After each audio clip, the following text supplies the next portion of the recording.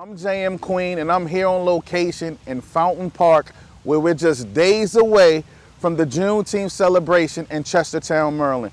This event will be live streamed this year. Yes, live stream. So if you can't make it in person to Chestertown and Fountain Park, you can catch it on our YouTube channel at the Bayside HOYAS.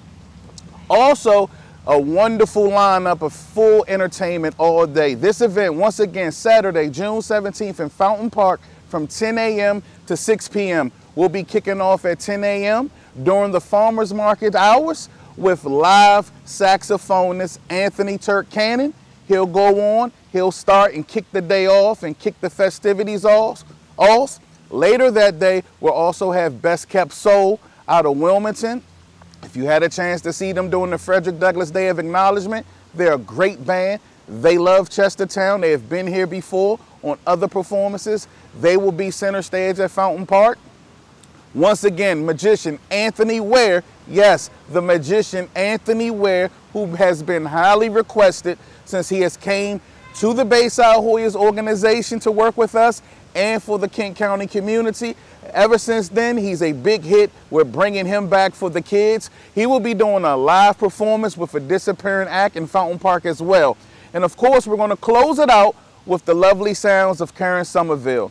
This day will be a full day of events. We will have food vendors, nonprofits, face painting, animal balloons, and more right here in Fountain Park. For more info, go to BaysideHoyas.org and find out about the lineups and find out about the Juneteenth celebration right here in Chestertown. So normally in the past, Juneteenth has been a two-day event. We used to start with the block party on Friday night and the ceremonial day Saturday in Wilmer Park.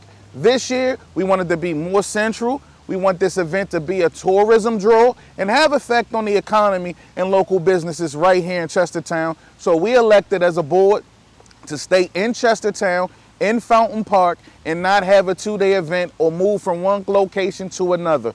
As a lot of you know, over the past, I might be at a historical signage unveiling. I might be at a play or production during the course of the day. This year, we want to keep things central, and we want to see exactly how much foot traffic we can have for this event. Also, I want to give this time to thank our sponsors. I want to thank the Black Union of Kent County, People's Bank, the Chestertown Farmers Market, and the town of Chestertown. They are all sponsors this year for the Juneteenth event.